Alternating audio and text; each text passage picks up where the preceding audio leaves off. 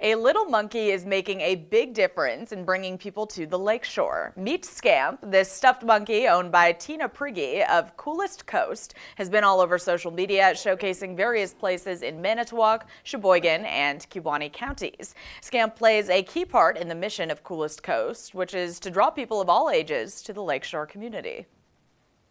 Our community is only strong and awesome if there's another generation coming up to keep supporting it.